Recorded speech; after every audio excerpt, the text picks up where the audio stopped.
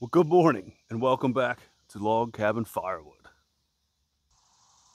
Today on the channel, we're gonna go next door, get my neighbor's tractor and get his mess cleaned up because this was the remnants of the stuff we split for him last week.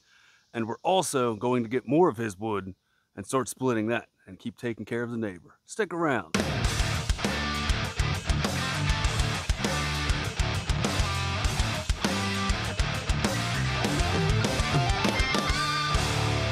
Here goes the little tractor we're going to use to get the driveway cleaned up. And this was last week's mess that we split up for the neighbor. And he's still got a bunch up here in the weeds. There's a bunch of stuff up here. Looks like a piece of oak. And then there's a bunch of gum over here.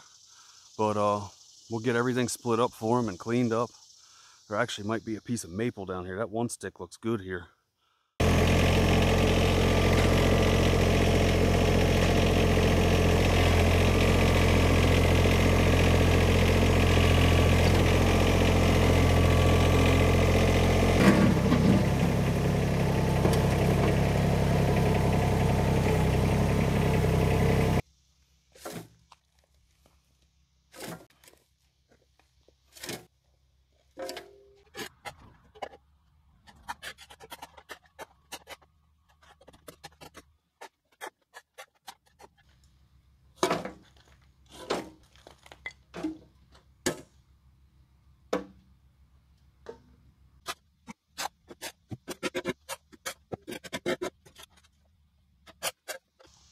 So as you can see, we got the mess cleaned up and it is getting late in the evening. I worked all weekend, nights. So I think tonight I'm gonna go watch a movie with the wife. We'll see you back here in the morning. But we are back next door and I went ahead and spun the excavator around to where the blade is facing, downhill. That way I could kind of level the machine out. Last week when I loaded that other stuff up, I had the blade going forward and I was kind of on an angle and it was kind of sketchy with some bigger pieces. I knew it wasn't gonna flip over. This is a pretty big excavator. We've got the rest of this pine over here that we're gonna get cleaned up and loaded up into the trailer. It's a good bit. And like I said, my neighbor will burn everything.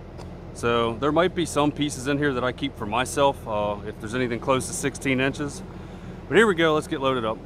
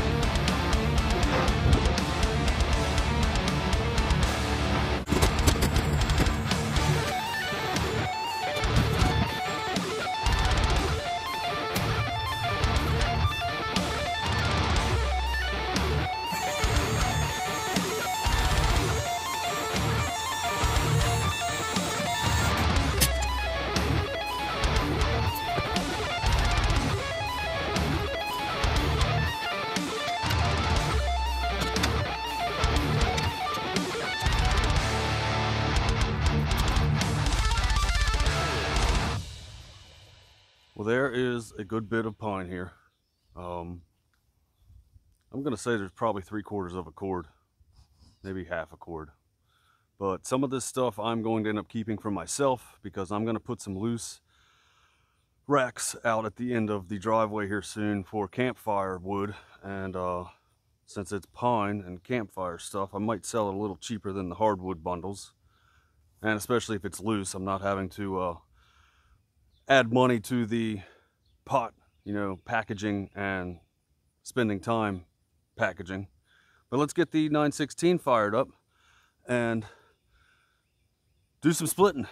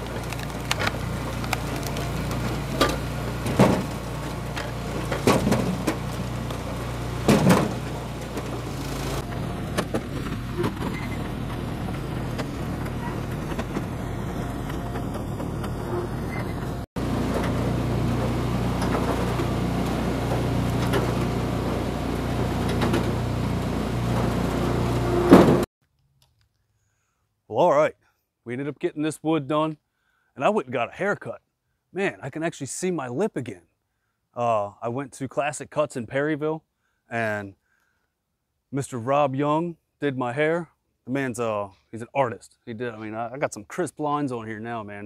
If you guys need a good barber, go check out Rob, Razor Rob. He also has a YouTube channel. I'll plug him in the description of this video. It's just haircuts and stuff. He's a good artist, man. Great artist. But yeah, we got this load of pine split up for the neighbor. I'm gonna go dump this. I'll show you the dump, and then I got somewhere else to go pick up some more wood.